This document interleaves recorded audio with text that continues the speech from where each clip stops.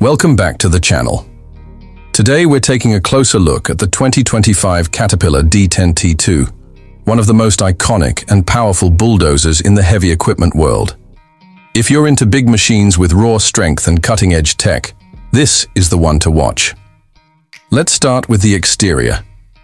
The D10T2 commands attention with its massive size and signature cat yellow finish. At the front, you'll find a heavy-duty semi-U blade that's designed for serious pushing power. The tracks are rugged and wide, giving the Dozer exceptional stability and traction on rough terrain. From the front grille to the rear ripper, every inch of this machine is built for durability and performance under the harshest conditions. Moving to the interior, the operator cabin is where power meets comfort. The cab is fully pressurized to reduce dust and noise, and it's loaded with ergonomic controls, an air suspension seat, and an advanced touchscreen display. The control layout is intuitive, making it easier for operators to work long shifts with less fatigue.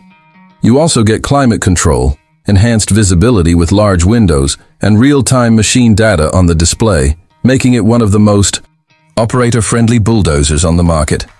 Now let's talk performance. The 2025 D10T2 is powered by a Cat C27 ACERT engine, delivering up to 766 horsepower.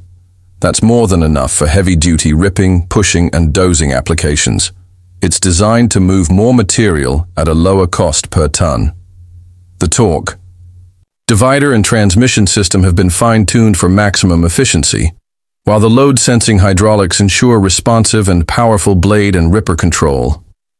When it comes to pricing, the 2025 Caterpillar D10T2 doesn't come cheap. A brand new unit typically starts around $2.5 million, depending on configuration and attachments. It's a serious investment for contractors and mining operations that demand reliability, strength, and long-term value. That wraps up our deep dive into the 2025 Cat D10T2. If you found this video helpful, don't forget to like, subscribe, and drop a comment on what machine you want us to cover next. Thanks for watching, and we'll see you in the next one.